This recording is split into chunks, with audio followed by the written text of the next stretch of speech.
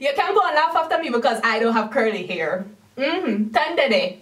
I don't have shrinkage though. Hey beauties, it's Viviana and today it's the final day of ReStyle in December. If you're new to my channel and you have no idea what ReStyle in December is,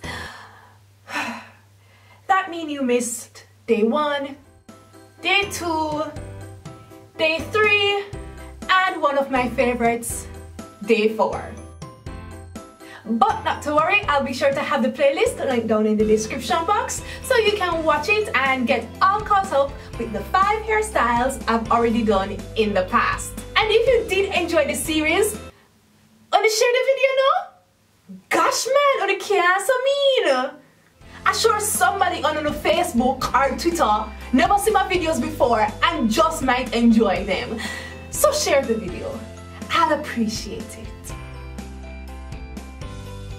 And for today's ReStyle, I'll be following along with a tutorial that I posted from back in February 2016.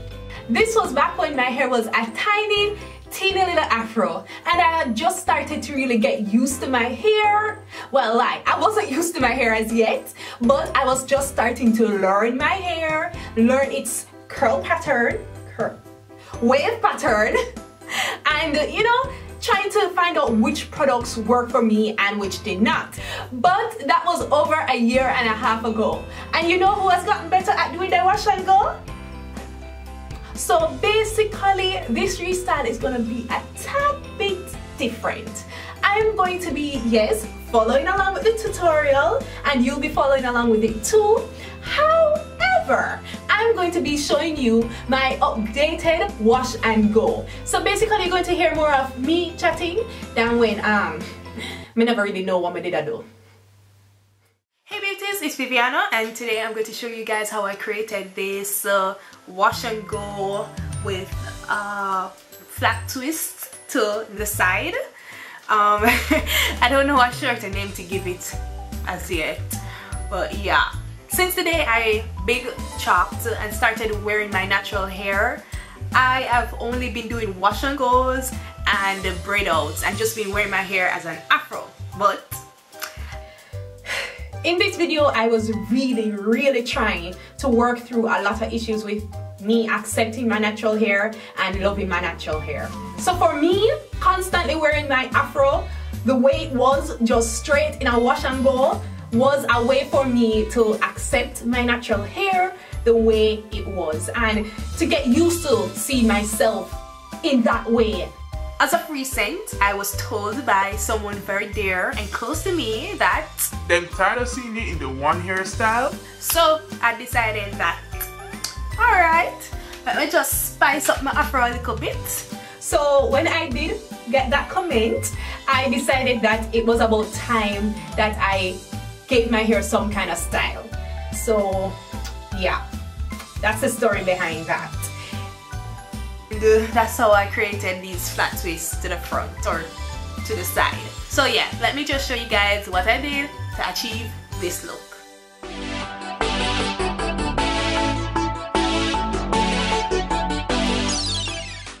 So here I'm starting on freshly shampooed hair, and now I am going to detangle my hair with a white comb and the ATTN Free at Last. So back then I applied my leave-in conditioner, detangled my hair, massaged my scalp with oil, and then I was ready to style my hair. But now, whenever I'm starting a style, my hair is already thoroughly detangled from during my deep conditioning stage, and I've already applied my leave-in conditioner from in the shower. I have 2 videos already posted showing you the details of my deep conditioning routine and my leave-in conditioning routine. So if you haven't seen those videos, I'll be sure to have it linked up in the iCards. I'm just finding where I want to part my hair, or where I want the cane rows to, not cane rows, sorry, where I want the flat twist to be. So I just line out right at the side, and I want to know how far back I want the flat twist, so I just section that off.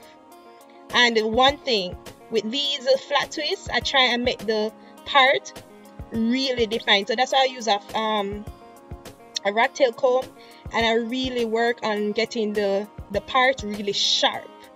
So this was before I learned that trick about adding edge control to the roots of your cornrow so you can have it looking nice and shiny and a whole lot neater.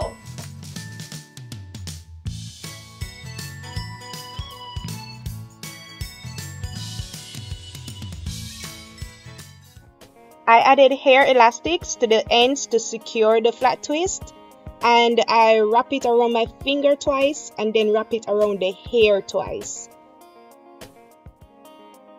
Just pull the ends of the hair to tighten the flat twist, and that's how you get the flat twist to really look nice and flat. So for the wash and go segment of this hairstyle, for me, my hair doesn't clump or get any kind of definition unless my hair is soaking wet, and I mean soaking wet as in straight from under the shower and then applying the product right away.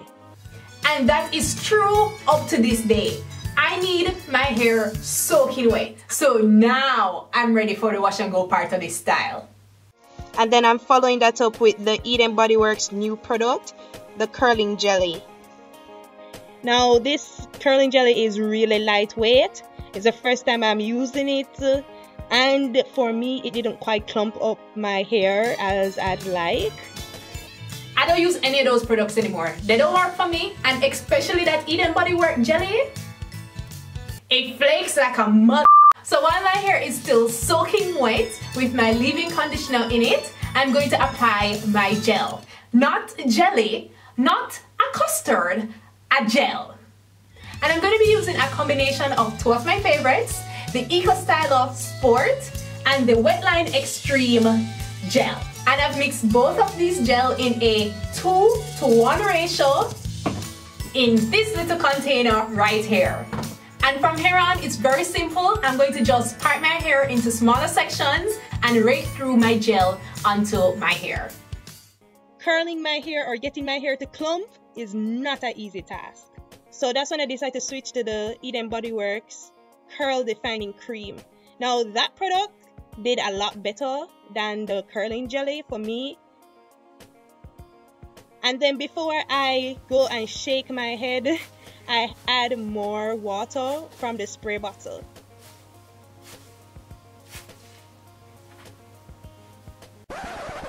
Oh, and another thing, I kind of decided to add this video to the ReSTYLE series to kind of fling it in some people's face as a gentle reminder that my hair was always this curl pattern.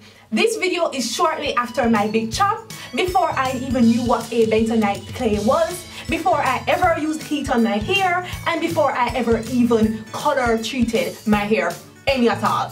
From the day I big chopped my hair, my curl pattern, sorry, my wave pattern has remained the same.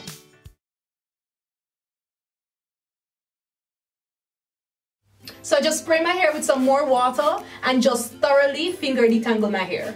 And this will make sure that my hair is as clumped as possible and all my curls are, you know, a little more defined. So I know it already looks like my hair has on enough product. However, I'm going to add one more product just to seal everything off. And I'm going to be adding my Lotta Body Coconut and Shea Oil Wrap Me Foaming Mousse. For me, the leave-in conditioner moisturizes my hair, then the gel defines my curls and gives me hold, and then the mousse defines my curls just a little bit more and also tames the frizz in my hair. I don't add a lot. Once I realized how well my hair reacted to mousse, I added it to almost every style. Wash and go, twist out, braid out, perm rod sets, flexi rod sets, everything. You can see the difference?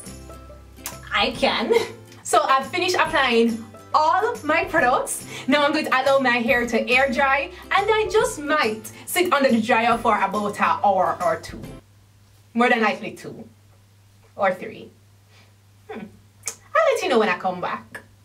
By the way, I don't always do my wash and go like this. I sometimes leave out the gel and just use the cream and the mousse alone. Or sometimes while I'm in the shower, I just roughly slap on some gel on my hair and wear it as a wash and go. It's not always this detailed.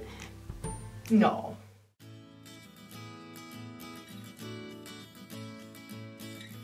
And we're finished. This is the end of day number 5 of ReSTYLE in December.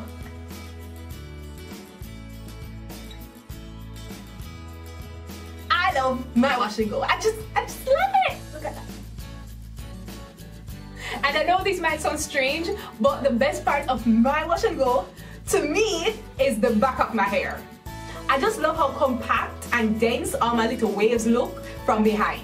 And another thing, because I have gotten this comment before, why did I go through all of that when my hair is just going to end up not being very defined in the end? And the answer to that is, this is defined. Without the gel or the mousse, my hair would be a full rounded afro. Fully rounded. And if you try any other styles that I've created in this ReSTYLE series, be sure to tag me on Instagram or Facebook, and I may feature your post in an upcoming tutorial. If you are new to this channel, be sure to check out the iCards. I'll have some more videos of mine up there, so you can watch more of my videos, get familiar with my channel, and if you so choose to, you can subscribe. Okay, beauties, thanks again for watching. Later! Mwah. I done. The series is done. The series is done.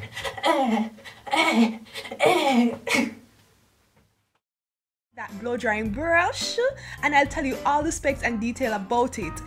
But for today, for this video, let's get the way excited. You want to just see one braid going all around the head.